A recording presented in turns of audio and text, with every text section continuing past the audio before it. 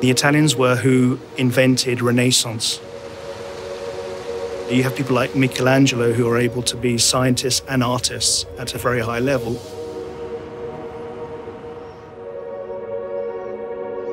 Building this facility in Italy is the best place in terms of the workforce and the intelligence and the capability to invent. This is the mothership.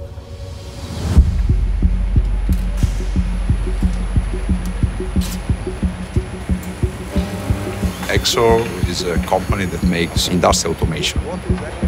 Smart means to be flexible. The world is changing. And in a manufacturing, this is very, very important.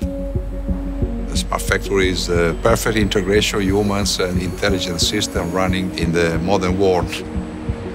Smart Factory is a factory which is able to learn about the processes that are taking place inside it. And with the help of humans, it is able to adapt to those conditions. When I understood this process of digital manufacturing, I was looking for technology that helped me to find some solution. We found the Intel partner for a complete solution to speed up this process. Obviously, Intel are very well known for hardware, but it's the software part where they've been extremely good for our innovation. Things like OpenVINO have been crucial for our engineers in developing what we've done in the factory. Particularly being a 5G private network is important for us. The benefits which are possible are machine-to-machine autonomous communication, the visualization of the logic control, and more data available, and therefore even more powerful smart edge devices. There's a new game in town, and that new game is allowing you to be flexible. Our smart factory is a perfect convergence between IT and OT. This is where the data comes together.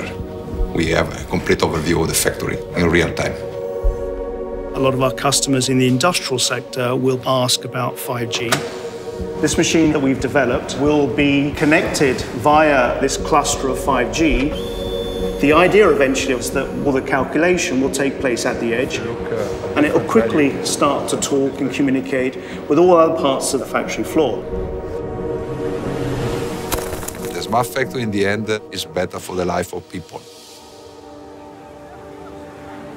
We have to train our heart to have more empathy, to produce something that is really useful for the world. Technology adoption is not about getting rid of people, it's about how technology can work around the people. EXOR is an empty book. We don't understand what will be the next page, but it's important to have a vision and to understand this technology can help you have a better quality of life. The number one benefit we share is our story. And I think that's going to be the story for other people as well.